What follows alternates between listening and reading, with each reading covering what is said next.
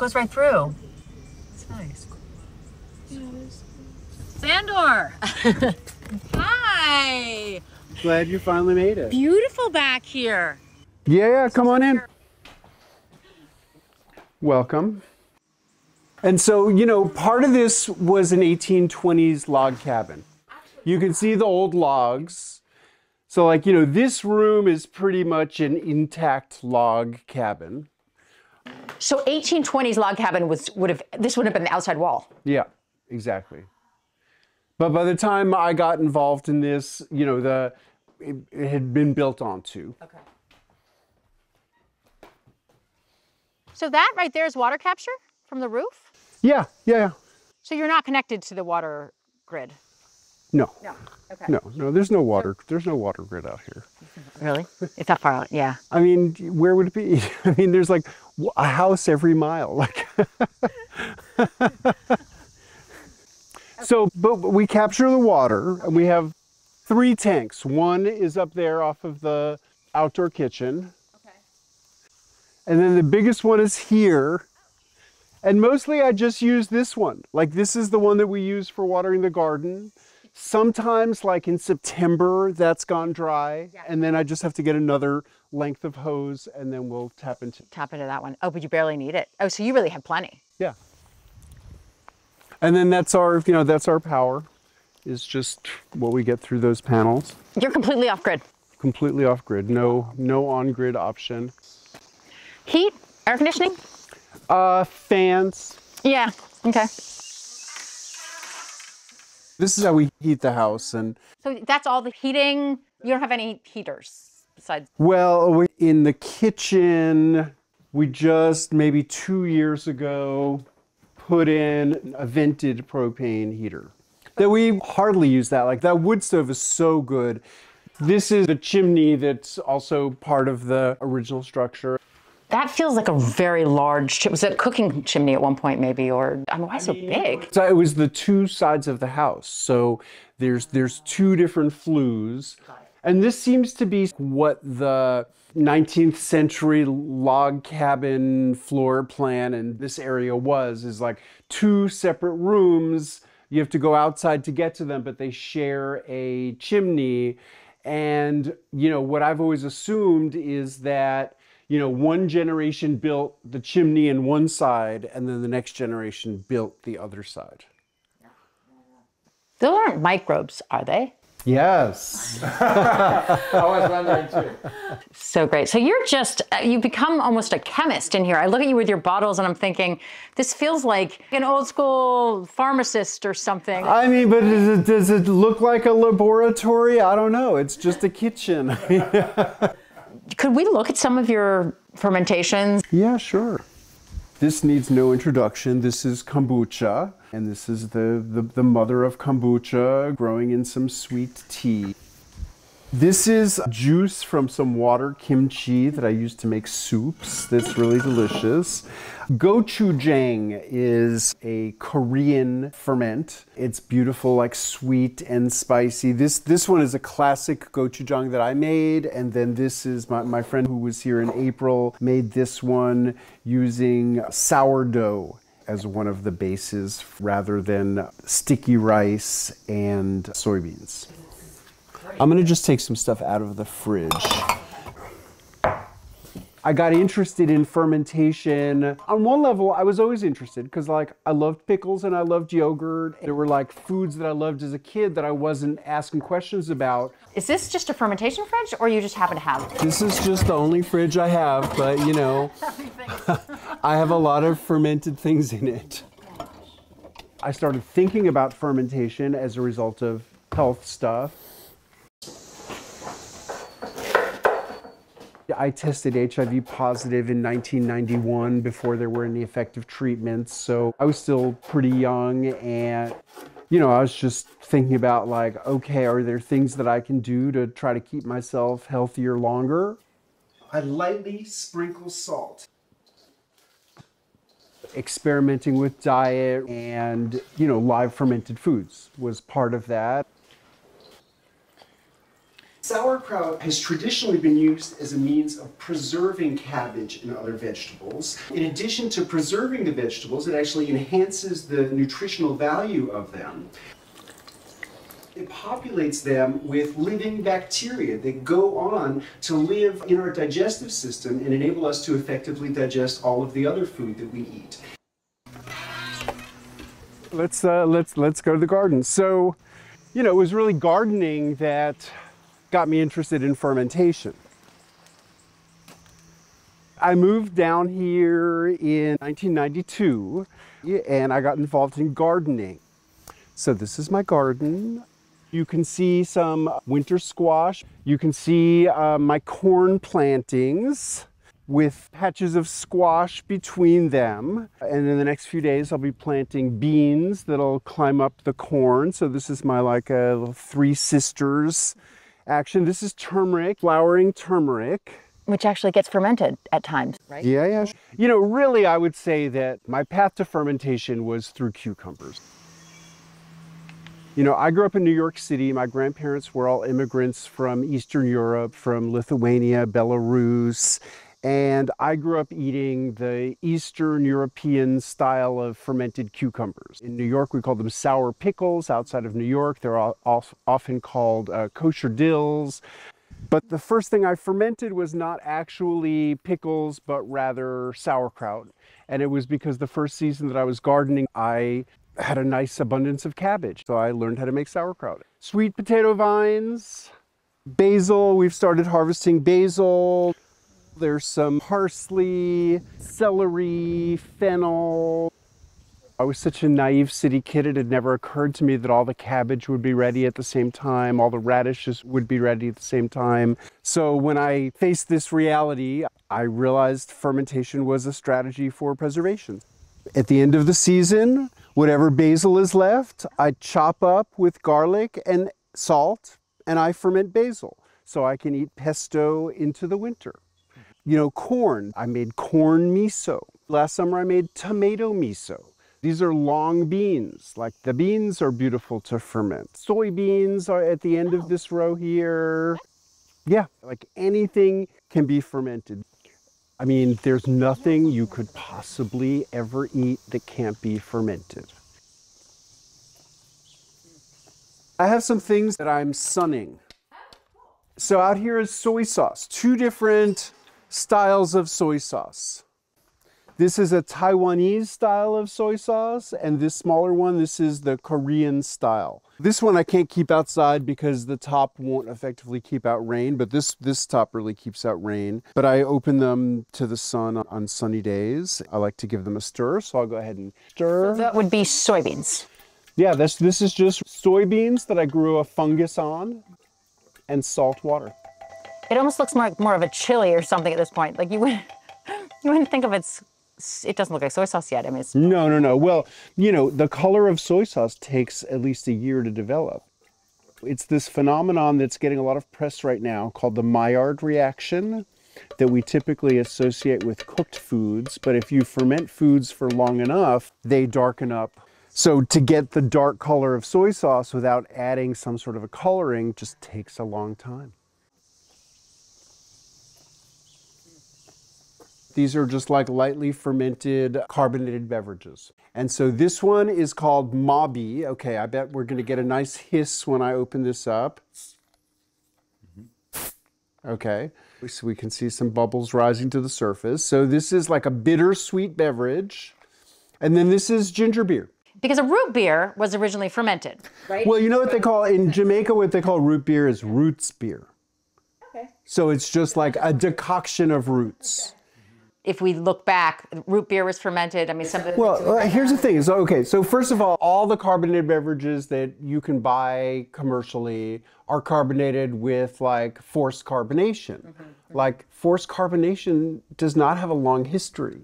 And so, you know, any kind of carbonated beverage before forced carbonation had to be fermented. It's the only way. And all around the world, there are these, you know, in addition to traditions of alcoholic beverages, there are these traditions of lightly fermented beverages. So, you know, ginger beer is one of the more famous of them. But in this case, the ginger actually is driving the fermentation because the starter is actually what I call a ginger bug that's just grated raw ginger root in a little bit of sugar water. So you started it in another container with the air? Yeah. Okay, so you're trying to capture sort of the bacteria, kind of like a... Well, you're not necessarily trying to, I mean, and that's a little bit of a misunderstanding that in bread, you're catching it from the air. The good bugs are going to get here from the air. Yeah? Yeah. Hi. You could, but it's on the flour. You don't need to catch it from the air, it's on the flour.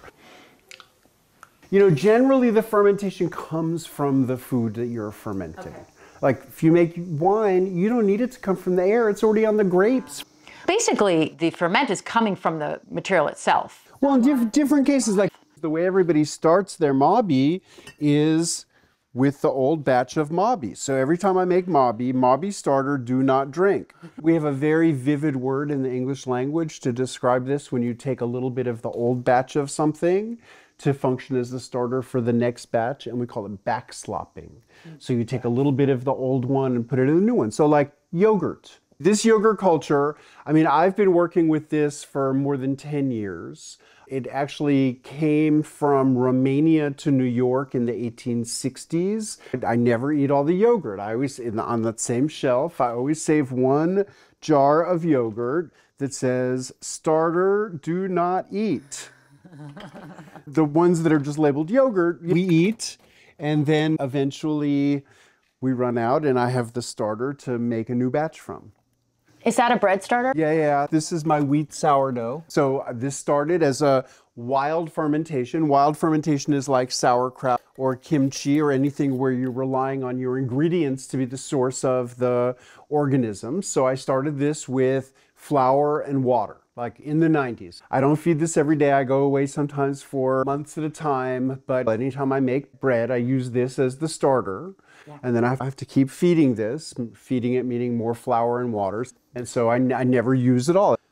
But one of the confusions for people about fermentation is like, how does it start? Where does it come from? You know, certainly some of them, like a packet of yeast. You can use a packet of yeast to make bread. You could make a packet of yeast to make beer or wine. But a packet of yeast never existed until the 20th century. Like we've been using the word yeast for many hundreds of years in the English language, and until the 20th century, it never meant like a little packet. The yeast was something that happened. It wasn't a thing you could obtain. Now by yeast, we mean this particular fungus, Saccharomyces cerevisiae. And, you know, it was really beginning with Pasteur's work in the late 19th century that yeast began to mean a specific organism. And before that, it was just like the rising, however that came about.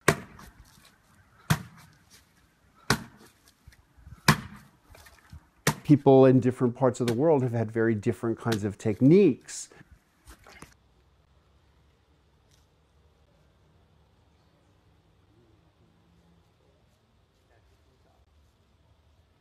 So for you, finding sort of new foods to ferment and new recipes, are you looking at cultural traditions? Is that a way to sort of find maybe things that we're not as familiar with? It's less inventing new things and uncovering old traditions? Oh yeah, no, I mean, sure. I mean, occasionally, I mean, it's not that I'm not creative at all. Yeah. With respect to fermentation, I mean, I would say that nobody has invented any completely new fermentations for hundreds, possibly thousands of years.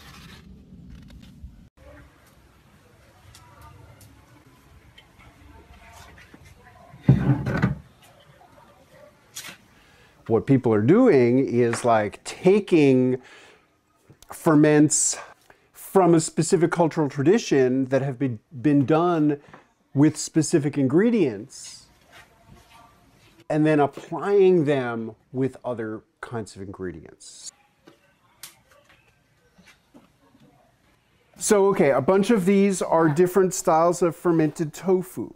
Tofu roux is a Chinese word for fermented tofu. What are you seeing here? Because there's a lot of stuff going on. Well, what we're seeing is blocks of tofu, soybean koji. Koji it's a particular fungus, Aspergillus oryzae. It's growing on the rice and on the soybeans here.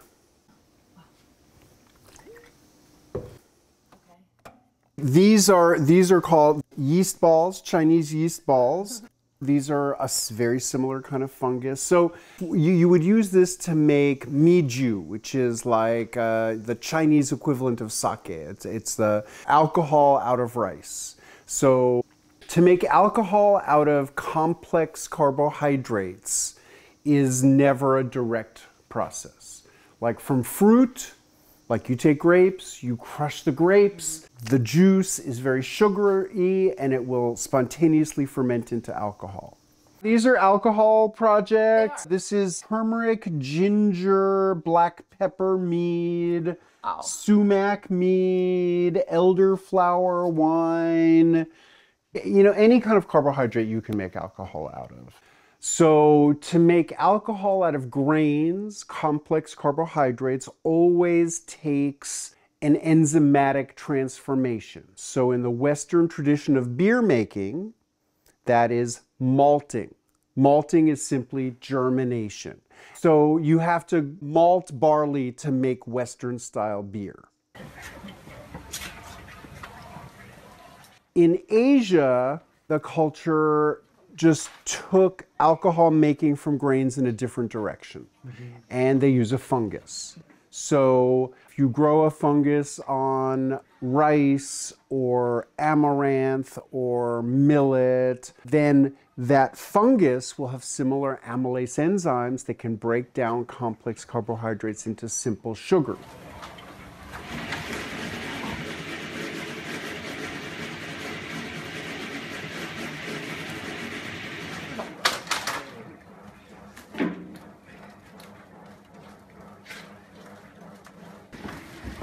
So like Japanese sake making.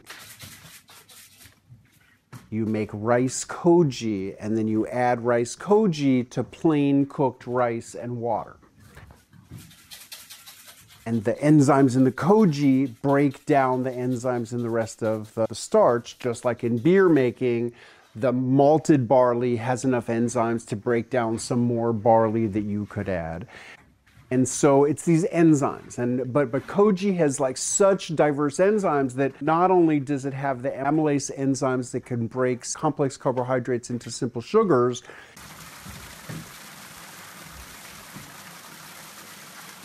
it has protease enzymes that can break down proteins into amino acids. That's what's happening in soy sauce or in miso.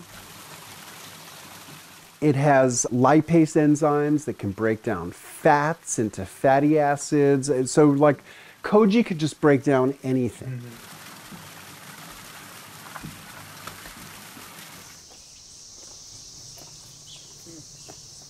This is a ferment called natto, Japanese fermentation of whole soybeans, but I'm dehydrating them.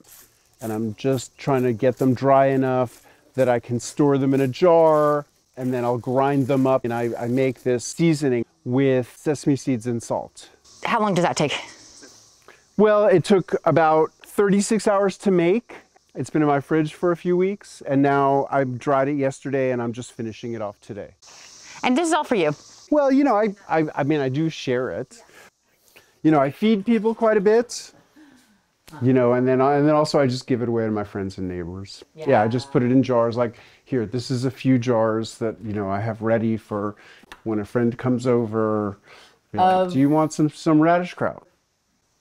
So most of these are fermented vegetables. Okay, this is just last Saturday I did a workshop, and this is just a jar of kraut that I made there. It's just cabbage, carrots, salt, and caraway seeds. This is from last October, and this is radish kraut. They were in a vessel in my cellar until last week.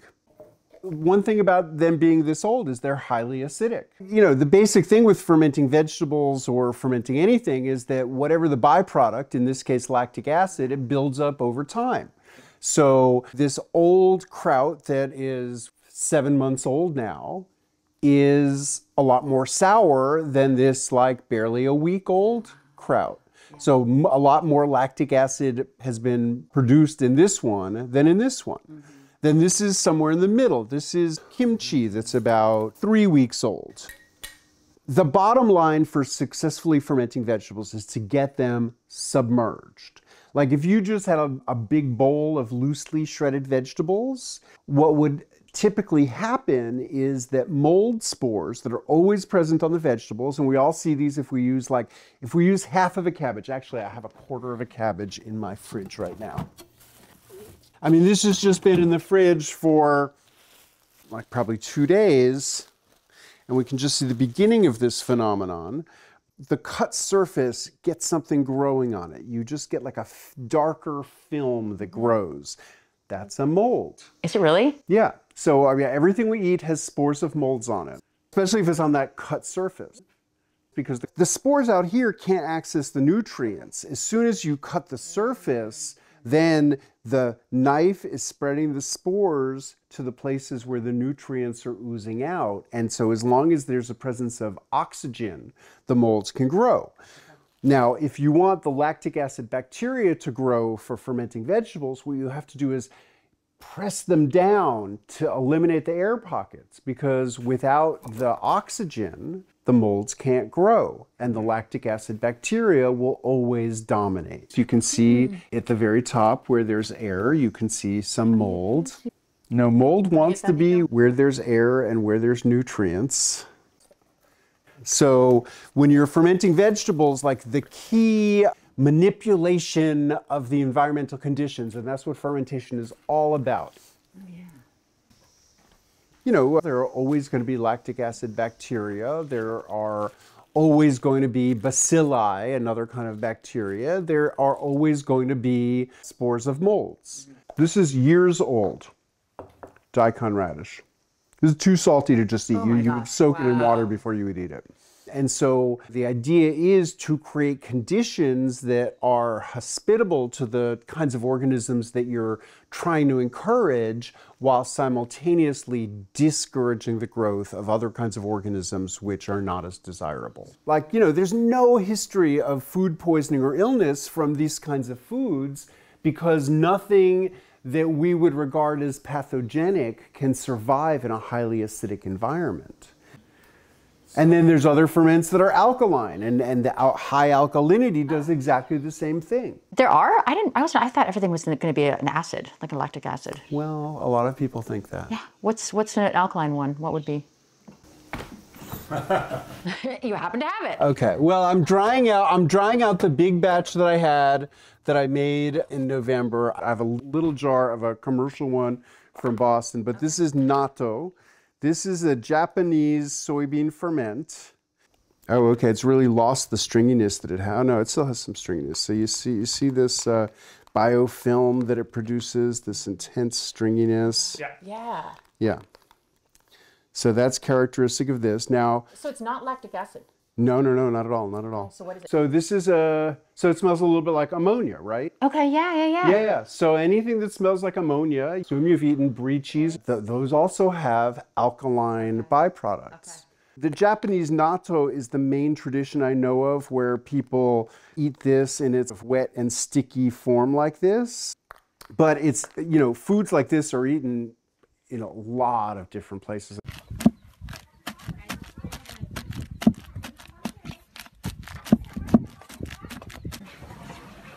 You know, almost all condiments are fermented.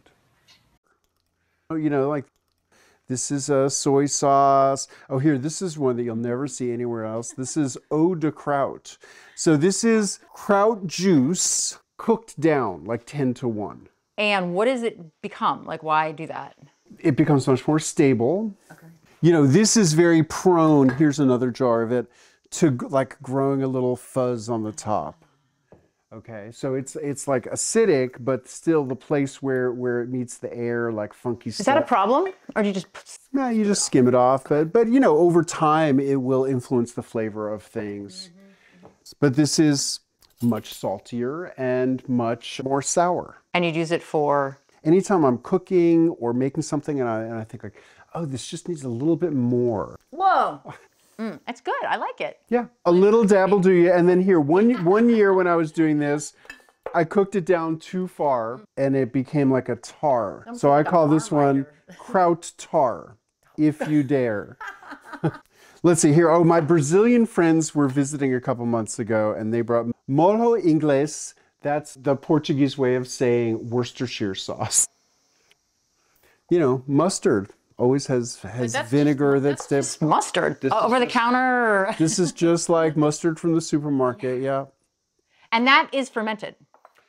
Or that well, the vinegar is fermented. Okay. If you go to a contemporary supermarket, you know, they're not all literally fermented, but what they all have is vinegar. So if you want to buy ketchup, if you want to buy mustard, if you want to buy mayonnaise, they all rely upon vinegar, which is this important product of fermentation to stabilize them.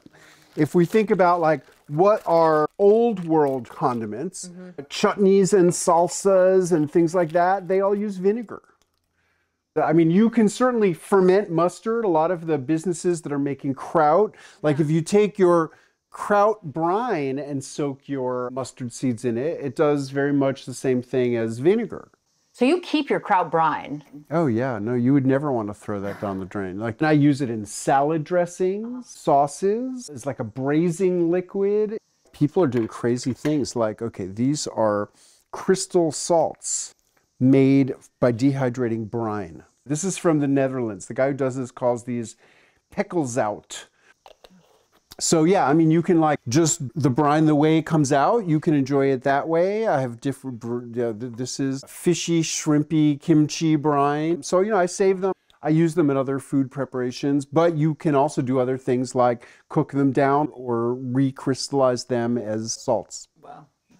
Oh, I was talking about the dehydrated natto. This is, we call it special sauce, but this is just natto and sesame seeds and salt. Okay, and the natto is what you have out there, right? Yeah, exactly. Yeah. It's got a little bit of an ammonia smell. Oh, it does. Oh, yeah. Yeah. But it's just like a beautiful, savory. I mean, I put this on my eggs this morning. Veggie medley, what even is this? Yeah, I mean, people. Sometimes I feel like my house is a food museum, and people bring me things. But you know, fermentation is not finite. Fermentation is really infinite, and you can make anything. There is in the southeast United States where we are, there is a kind of a cured ham called a country ham. Incredibly salty. Like you could not just eat it. Like you always have to like soak it in water to desalinate it. Then you could eat it raw, you can cook it, people do all kinds of things with it. But I have heard that there was a tradition of people making a country ham when a child is born that they would eat at the child's wedding. This is a little outdoor kitchen. Here, this is our pond. I like the frogs just like suspended. Is it really a frog? Oh, that's a real frog. Yeah, those are real frogs. So outdoor kitchen's important in this kind of weather? I mean, I guess you don't want to be cooking in the summer heat. I mean, really, we built this primarily as a roof for this oven. Okay. But it's turned out to be, as you say, incredibly wonderful to have an outdoor kitchen, you know, whether it's for like canning tomato sauce or rendering lard or, you know, things like that. And we have our pizza oven, which is wonderful. So you make your own bread often? Because you have the starter. I mean, do you actually? Yeah. No, I mean, I just made bread a few days ago. Yeah. And you do canning as well? A little bit. Yeah, I mean, I don't think you have to like commit yourself to one kind of food preservation. Like, you know, you can do a little bit of canning and fermentation. I mean, for canning and fermentation are sort of diametrical opposites. In the one case, you're like, I mean, canning is your attempt to sterilize food within the jar. Right. So, and in fermentation, you're trying to cultivate or specific organisms within the food. I mean, not all fermentation has to do with preserving food. as a broad stroke, like nobody's ever fermented a grain or a bean in order to preserve it because those foods are so stable. Nice and dry. It's good weather for... Yeah, I mean, actually, mostly I've done this in a dehydrator. No, I'm working more and more with the sun. In Taiwan, I learned about, for making koji, after you cook the soybeans, drying them in the sun for a day before you try to grow the fungus. And it works so much better. Always something to learn. Yeah. No, and this is the thing about fermentation is it's really ultimately so infinite. Anything in this fridge? This is not a fridge. Oh. I mean, this was at one time a refrigerator, but I use this as an incubator. So that like when I make koji, when I make tempeh, up here, this is a little temperature controller designed for a greenhouse. And then I set my target temperature, and then I plug this old inefficient incandescent light bulb plugged into this temperature controller. So if the temperature in here gets below that 85 degrees, 30 degrees Celsius, then it turns the light bulb on. Once that generates some heat and the heat up here gets to the target temperature, it turns the light bulb off. So this is just to keep this stable temperature. Do you see it as a science? No. I mean, I have become increasingly interested in science as a result of getting interested in this. This is my collection of my books. Wild Fermentation, The Revolution Will Not Be Microwaved, The Art of Fermentation, Fermentation Journeys. But the people who figured out these processes, the people who are the everyday practitioners of these things, they don't know the science. You don't need to know the science to do any of these. Oh, here, this is what we were just talking about. This is a recipe for mabi. Here, I haven't even shown you my bookcase full of just fermentation books. So these are all fermentation books.